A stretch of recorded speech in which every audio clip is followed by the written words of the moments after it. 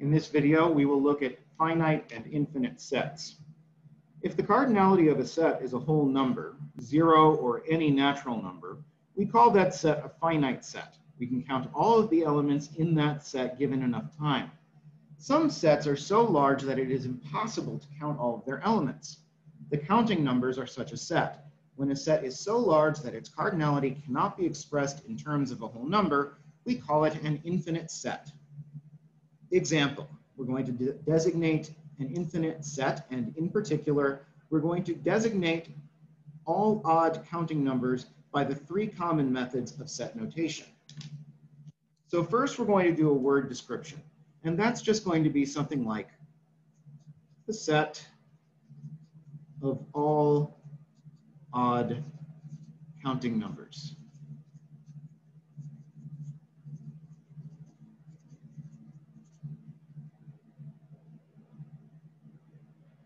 For the listing method, we can use an ellipsis to do this. So we'll have our open brace, and then we'll start by listing 1, 3, 5, 7. And by this time, we've got enough of a pattern that we can just put in an ellipsis and close out our braces.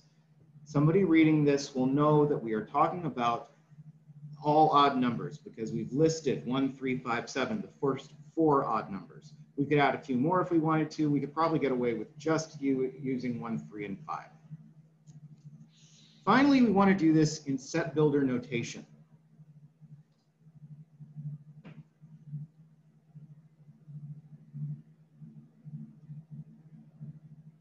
And we're going to come up with a way to write this.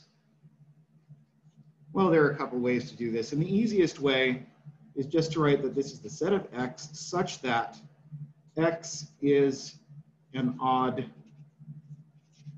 counting number.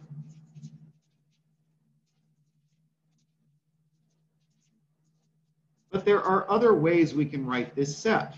For example, we could say that this is the set of X such that X equals 2K minus 1, where K is a natural number.